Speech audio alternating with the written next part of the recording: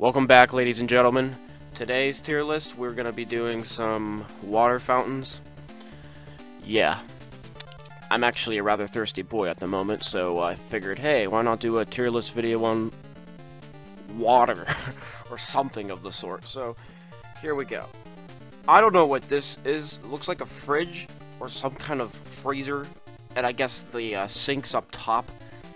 I don't know. You'd find this in like some part of the ghetto. I don't know, like better yet, like a fucking yard sale. You'd find this shit like a ghetto yard sale. So I'd probably give it like a C, because I'm sure it's useful. I just never got to test out its usefulness.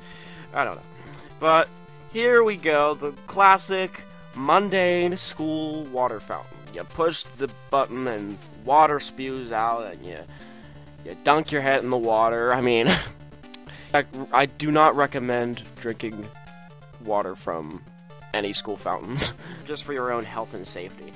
But, I mean, circumstances don't always play out as healthy as you'd like. So, you know, sometimes you gotta stop at the water fountain, you know what I mean? So, definitely an A tier, because of its simplicity, and it gets the job done. Nothing crazy like this ghetto thing over here. I don't even know what the fuck you call that.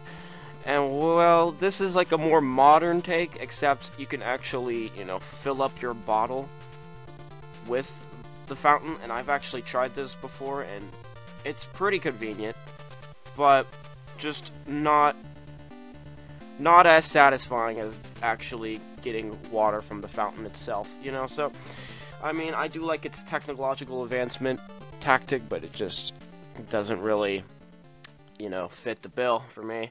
So I give it a B. Now this is weird. I don't know what this is. Some kind of analog fountain. I don't really like the design of this. It's too hollow for my eyes to look at. So surely it isn't as bad as the fucking ghetto freezer thing. So it's a high C.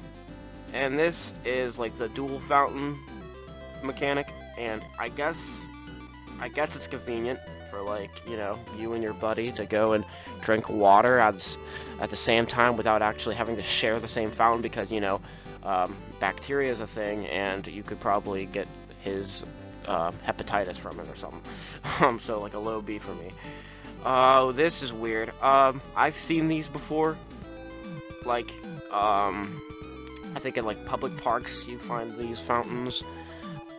They're very sanitary, because, you know, it's out in public view, so anybody can literally go and, you know, pour some crack cocaine into these things, and it's just like, yeah, I don't know. Looks like a mailbox. Doesn't it look like a mailbox? I'm losing my mind. Alright, so I'm gonna give that a low C, and I'm gonna bump this baby down to a D, because the mailbox is better than the ghetto freezer. I'm just gonna say that right now.